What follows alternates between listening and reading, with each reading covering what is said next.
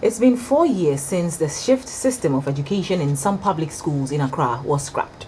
In this system, pupils barely had enough time to complete their daily schoolwork, had no extra classes, and could not have extracurricular activities on their premises. At a number of schools in Accra visited by GBC 24, authorities and pupils say having a full session gives them enough time for teaching and learning and leaves no room to play truant. Yes, the shift system was run in majority of the public schools in Greater Accra. This was so because some of the schools didn't have enough classrooms and learning tools to easily accommodate the pupils. The shift system was therefore introduced to easily accommodate all the pupils in the schools.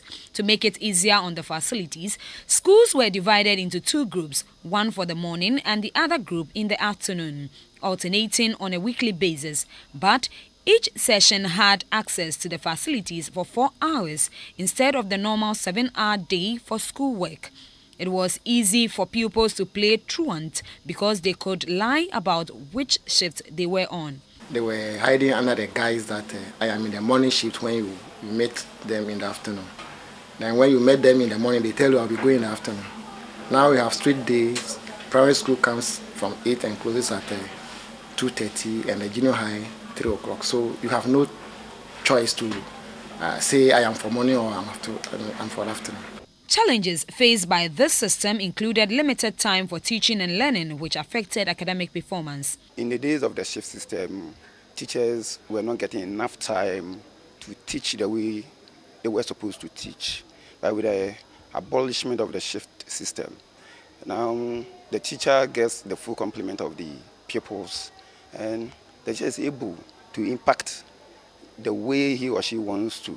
In an effort to achieve quality education in the public schools, the government scrapped the shift system.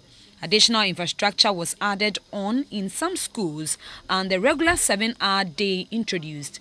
Teachers and pupils in some schools, GBC 24 visitors said, cancelling the shift system was a relief which has brought a marked improvement in the standard of education in the public schools. The shift system has helped us in many ways because at first we couldn't have much time to learn because when you come to school very soon we close and we go home. Now we are in the new facility. It helps us a lot. I'm so happy that the shift system has actually been abolished in Accra Metro. This 3-story building was constructed in 2012 under the Millennium City School project of the Accra Metropolitan Assembly. Pupils in the various schools now have access to spacious classrooms and other educational facilities. They believe that a full school day coupled with the conducive setting for studying has improved their academic performance.